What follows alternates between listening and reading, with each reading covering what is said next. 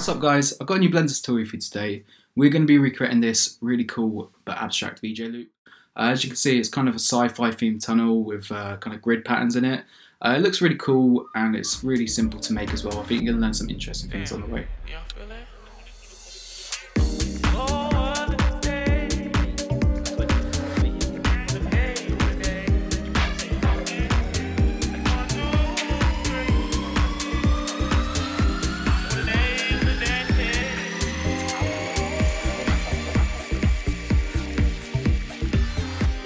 Right, so once you've got Blender open, we're actually going to keep the default cube this time, but we're going to scale it along the y-axis. So hit S, then Y, and then hit 8. Now come into edit mode, so hit tab, come over here to face select, and we're going to make a tunnel out of this cuboid now. So if you just click on the first face, hit X, delete face, and just orbit around and come to the other side, hit X, delete faces. Now you should be able to see through your tunnel. And now if you grab your camera, so click on the camera, hit Alt G and then Alt R just to reset the location and rotation. Now we're going to hit R, X, 90.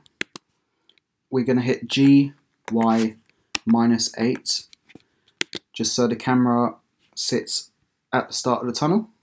So if you hit the tilde key and then hit 8 onto top view, and you'll see the camera now starts where the tunnel starts. You can just see that there.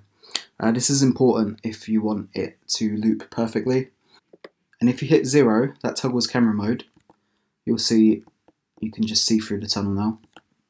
Now to make this an infinite loop, we're just going to animate this camera to go along the path of the tunnel. So just bring up your timeline. We're going to make this a 5-second animation, so we're going to change the end to 120. Now click on your camera. We're going to drag the first frame to frame 0. This is important if we're adding motion blur, it just makes sure that there isn't a glitch in the first frame. So yeah, just drag the first frame to 0, and on the y-axis of your camera, add a keyframe. So you're on -8. On the first frame, come to the last frame, 120, and we're going to change that to 8 and just apply a keyframe there. Now if you hit play, you're going to see the camera moves along the tunnel and it comes to an end and then back to the start, and that's how we're going to get a seamless loop. But you'll notice that it kind of eases into the start and the end. So to change that, we're going to hit, with your mouse hovered over the timeline, we're going to hit A and then T, and we're going to change the interpolation to linear, and that's going to make it a constant animation rather than it slowing down when it comes to an end. This is quite crucial if you want it to look good when you loop it. So if you now if you hit 0, you'll see it comes to the end of the tunnel and back to the start. Great. Now we're just going to make a few changes to this cube thing. So if you come back into edit mode, so that's tab, and then again tilde key and 8, we're going to go into top view. Just hit A on your keyboard so you've selected everything.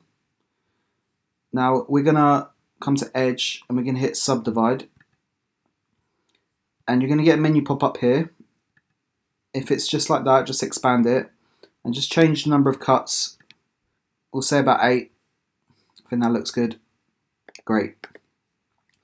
And now we're just going to even out the cuts a bit. So go to top view, come to your loop cut tool here, and we're just going to add some loop cuts along this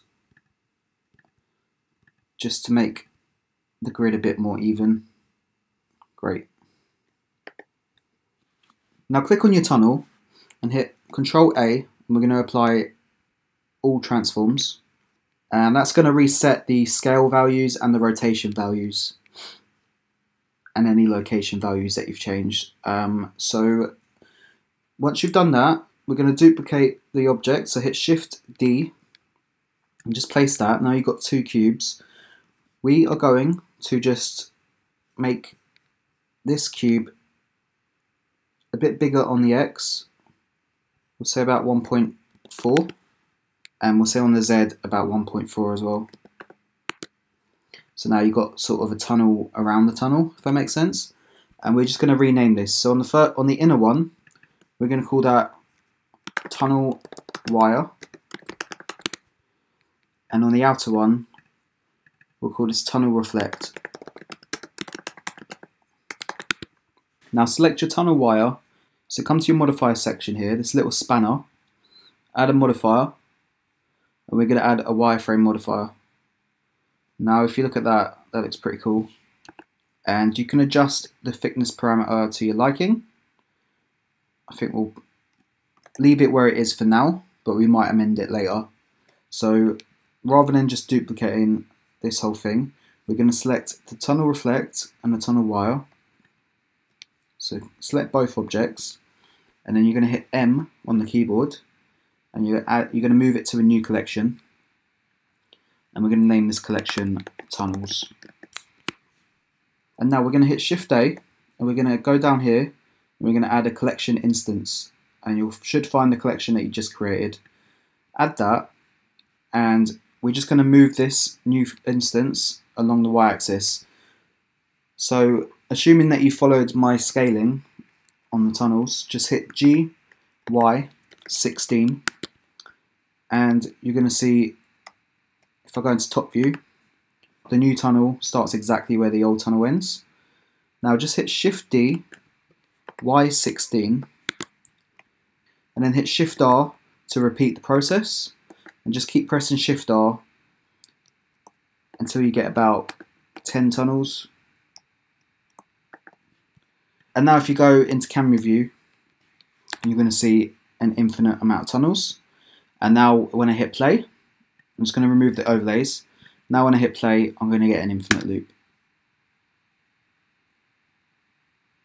That's pretty cool, isn't it? Right, we're going to start shading the scene now. So if you just want to save what you got before you go into render mode, just so you don't lose anything.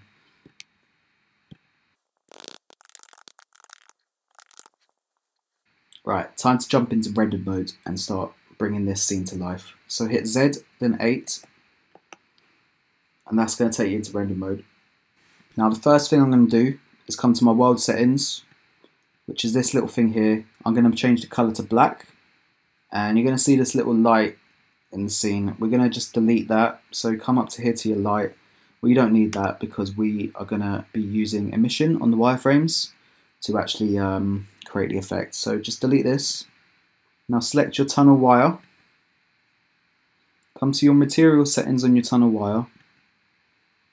We're going to change this to an emission shader. If there isn't a material there, just click on the plus button and then add a new material, and your setting should then look like this. On the surface, change that to an emission.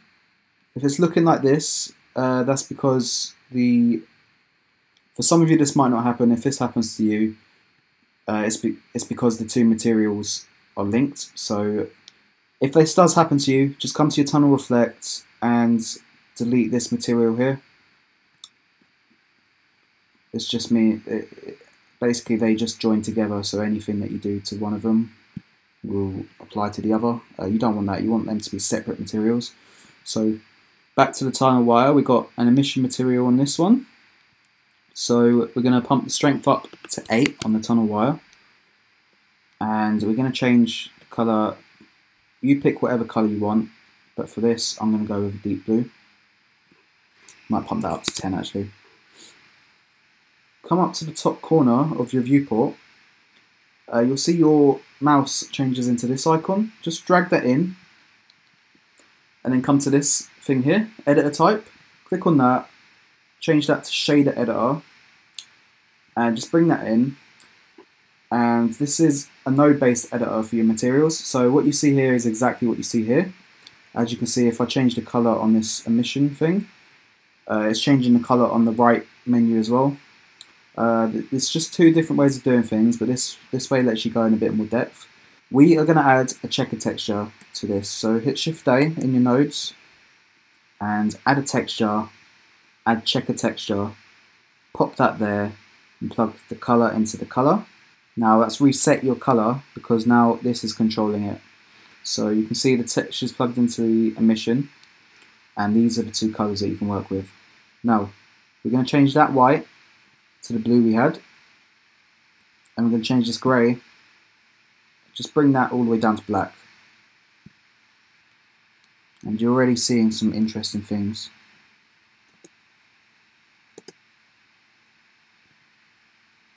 And you can play around with the scale here. So I'm going to make it a very low sort of scaled checker. So we'll say here. And as you can see, I'm not really getting the checker patterns I want. It's sort of doing a bit of weird glitching on the bottom and the left sides. If you want that, that's cool. I'm going to just map the texture to the object. And the way to do this is to use the Node Wrangler plugin, which should already come with Blender. You just need to come up to here, Edit, Preferences, type in Node Wrangler, and just make sure you've got that ticked. And then all you got to do is click on your checker texture and hit Ctrl T, and you're going to get these nodes pop up. And this is a mapping coordinate, and this lets you basically sort of map around the texture, but you can play around with these settings. I'm going to plug in Evee rather than generated, and then I'm just going to play around with the scale a bit. So say about there, I think that looks good. Now hit play, and there you go, that looks pretty cool. But I'm going to make it even cooler. So hit Shift A. We're going to add a mix shader. So just click on that, pop that there, and we're going to plug it in just after the emission shader. This essentially lets you mix in between two nodes.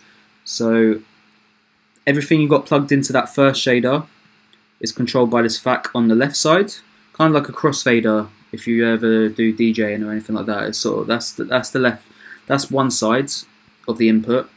And then you can plug other stuff into the other input and then fade in between the other. Because we have nothing on the right, it's just fade into black. But instead, I'm going to duplicate these, select them all, hit Shift D, just bring these down here, and plug this emission into the other input of your mix shader. And now you should see when you start doing that, there's no effect. But we're going to change the scale on the checker. So maybe like something like that. And if you want, you can play around with this.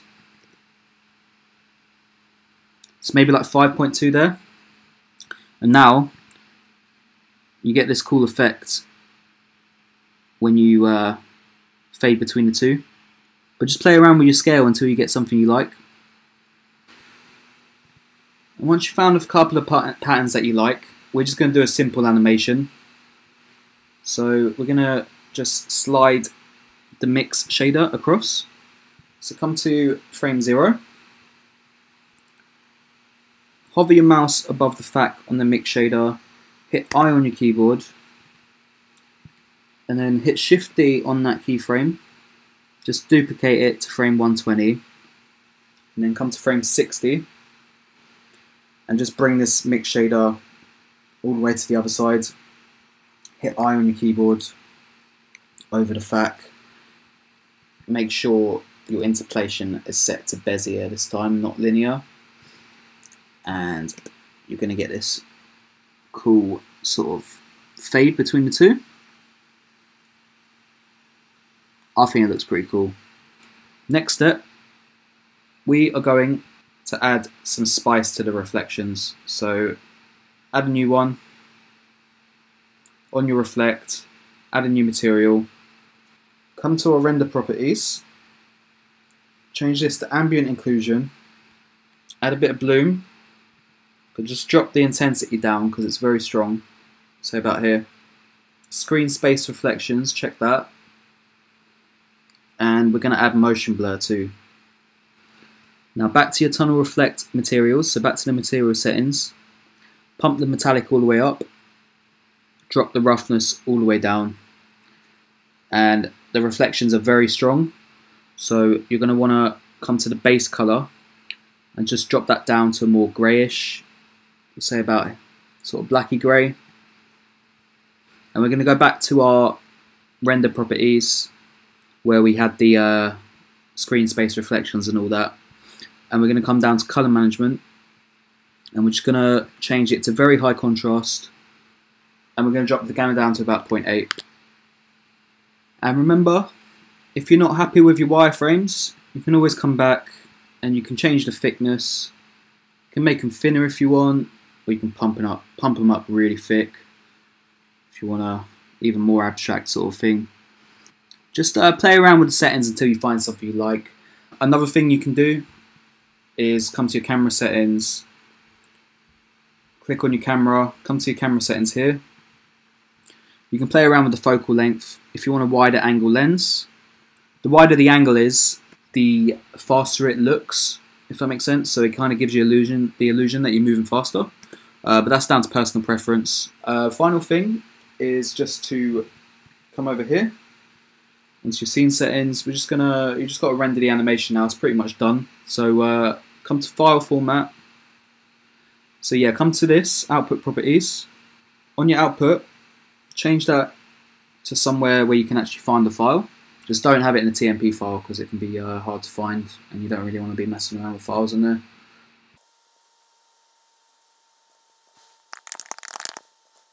Change your file format to FFmpeg video. Encoding, you want that as MP4. And output quality, we'll put perception lossless. Leave the codec as H.264. And then you just want to hit render and render animation, and you're done.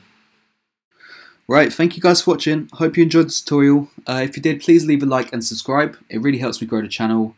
And if you did make it to the end, don't forget to tag me in your render on Instagram. I'd love to see what you're doing with the tutorials I'm putting out. And if you want to grab the project file, you can get that from my website. That's nebmotion.co.uk.